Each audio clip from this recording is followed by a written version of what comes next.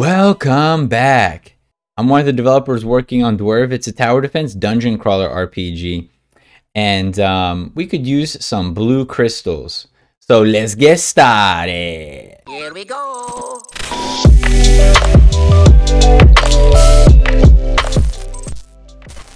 So to get references, I like to look at real crystals, but also drawings of crystals will also make it much easier for you to know how to draw your pixel art, because the drawings of whatever it is that you're going to draw are going to kind of focus on key elements of that thing. So here, I think this is a great example of some crystals, and notice that there are parts that are white because they're so reflective. So here are the existing crystals we have, and I'm going to make blue versions of these. Let me show you how it's done. First, go to Edit, Adjustments, Hue and Saturation. I'm just kidding. We're actually going to draw one. However, this is a pretty great way to create different colored versions of your crystals. It did change the ground as well, though. You see that? The dirt around it.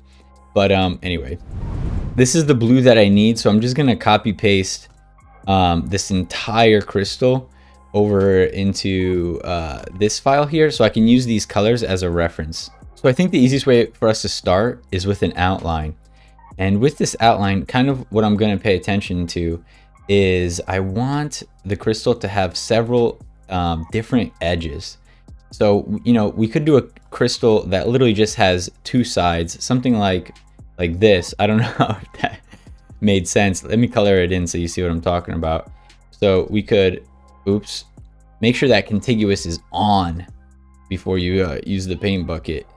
The pixel art program I'm using is called Sprite. It's pretty good for pixel art, and there's a link in the description. If you buy it, I get a tiny little kickback, so that's much appreciated. Okay, so you see how there's just two sides here? I actually want to increase the amount of sides that we can have. So something I could do is create just like an extra side near the top, and then I would probably make that lighter. So I think that this is kind of a basic shape that you're going to use for crystals. That top section can be even larger. I think it does look better if you make it larger. So something, you know, like that. And you see how we had the outlines in the middle? We can actually get rid of those. You don't need the outline in the middle. And now you can see that our crystal kind of has some kind of form. It has a shape to it, and it has the different sides to it. It looks a little wonky now, but don't worry, we're going to make it better. I'm going to make this crystal larger because I really want to show details in this crystal.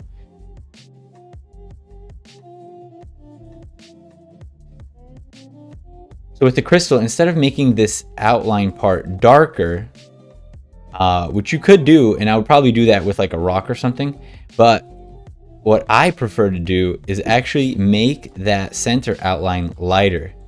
And by making that center outline lighter, it looks more reflective. You see that? And then I think you can even take it up a notch and make it that outline even lighter near the top. So here you can see that basically I used this really light blue as a way to create an outline between the colors. And this is where I would add some white in here to make it reflective.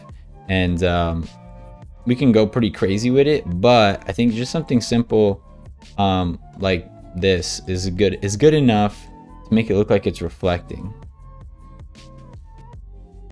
And then I can even go down this side, this edge of it, and this edge to create reflections. You see how right next to the outline is where I put the lighter color, and that makes it look like the edges are reflective.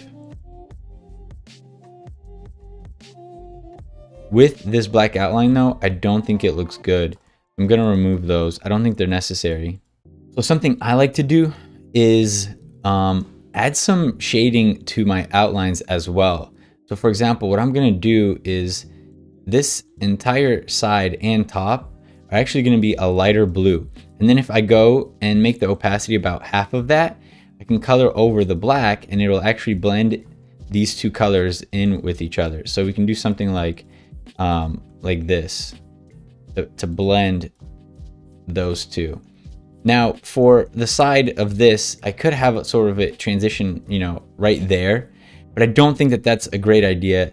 I I think it's better to have the colors transition near the bottom or where the color changes. So for example, here near the top, I have this light outline, but this side is supposed to be the darker side. So I left the outline on this side darker than the right side because this right side is the lighter side. So even the outline, I'm shading it according to the sides.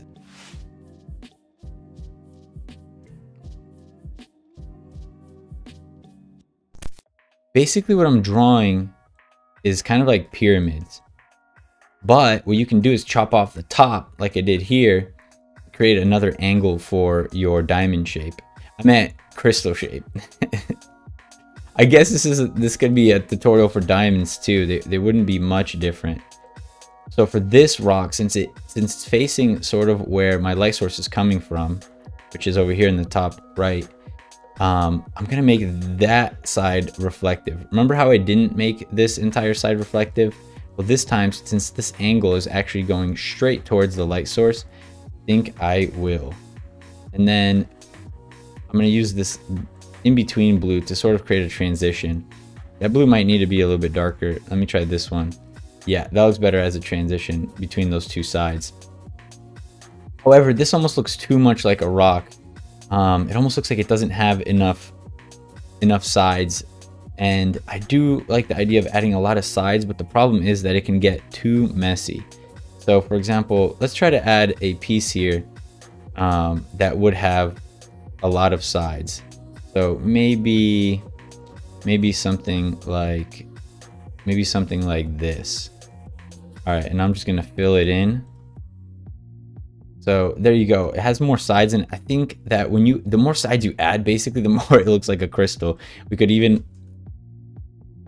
add like another, you know, side here, another edge here, and I feel like just adding more edges makes it feel more crystal-like, makes it look more natural.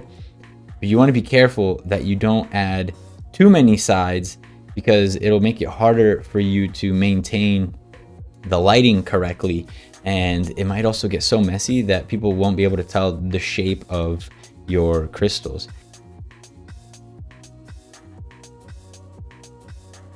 I think that's coming out pretty well. Now near the base here, I'm just gonna add some smaller crystals, and you know, if like chunks fell off, this is where they would be. And I guess crystals do grow, right? It's like in caves, stuff drips and it slowly creates crystals. I think that's how crystals and stalactites are created. I might be very, very wrong about that. But I think whatever, let's make some little chunks here. Since this is near the ground, I also think that keeping that dark outline is fine, because there wouldn't be that much lighting down here near the ground. So actually, I think I'm gonna also add that black outline over here and shade it a little bit more.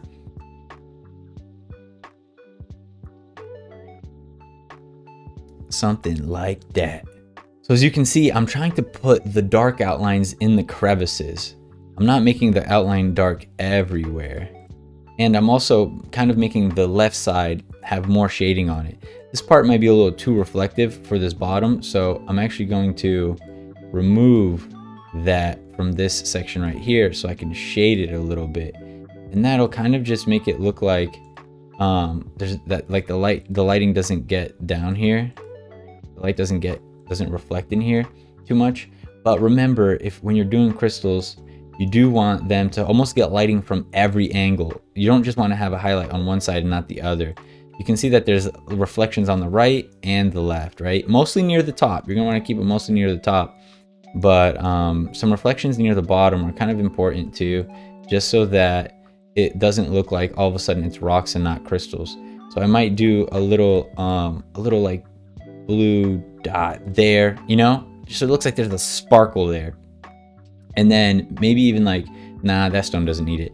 But maybe for this part, I'm gonna go down on the opacity, and what I'm gonna do is make a larger chunk of it highlighted. So maybe this upper part. And I could do the same here in an area as well. It's fine to make large chunks reflective. Like this whole piece could almost be white, not just the outline. And I think that that's fine. Let me do that here a little bit. Make that chunk more reflective. I feel like it's way too dark up here. So we might actually need to create this sort of transition. And that looks like, if you look at the preview here, it looks like we're creating another edge. And remember how I said the more edges you create, the more like natural it looks, the less like hand cut it looks. I don't like how pointy this edge is here, because I don't want the crystal to be just a just like a triangle, you know? Something that we can do to fix that, probably straighten this out. And now it looks more like a crystal.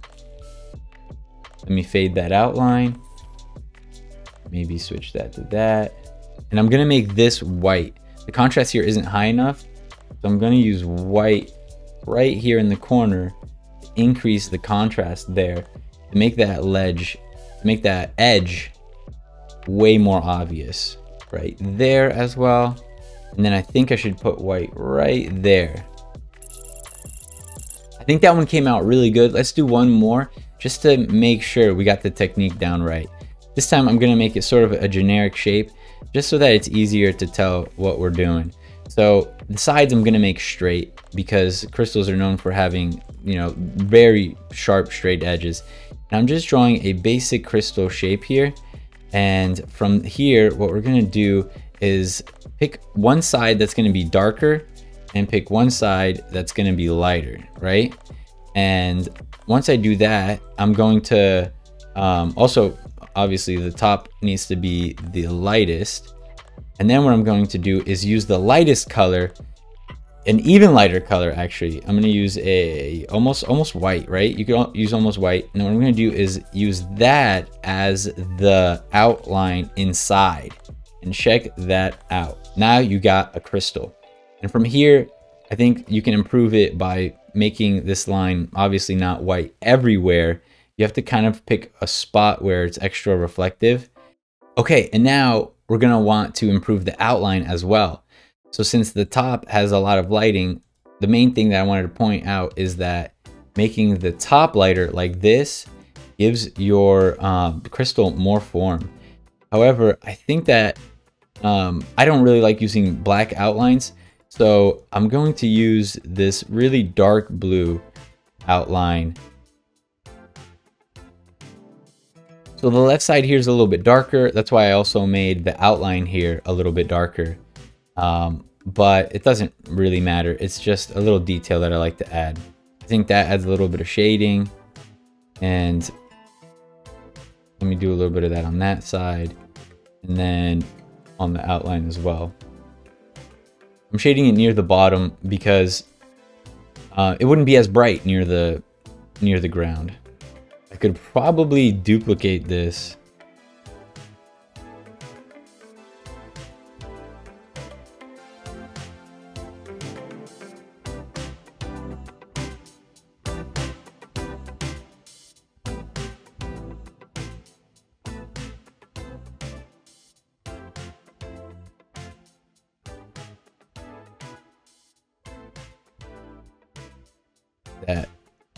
That actually kind of worked.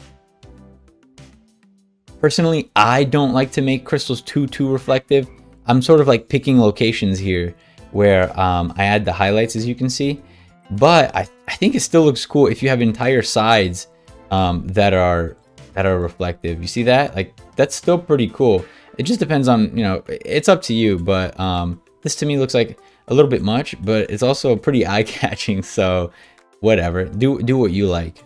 Looking at the existing crystals, we can see the technique that I was talking about. You see how the edge here, it's not a dark outline. I'm actually highlighting it. It's a lighter color. And then an entire section here, this whole thing is a highlight. And it makes this whole part look more natural. It makes it look less perfectly cut by adding, you know, these giant chunks that are reflective, or these sort of lines that go across. Those look like little chips in the crystal. The reason I didn't do that for these little ones is because it's hard to add that detail. Then for tiny crystals like this one, you can see how I made the outline here a little bit lighter, right?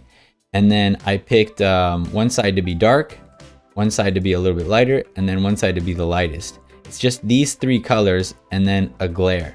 You know, actually, I do think we could add a couple of those lines that go across to this, just to make it look a little more natural and like cracked or whatever. I like it. This side right here is huge. Let me try a light one like here. I think it's pretty good. Yeah, I like that. I hope this tutorial helped you draw some cool crystals. I have a free art asset pack on itch. Links in the description. You can use this right in your games or whatever you want. I'll see you guys next week. Devlight.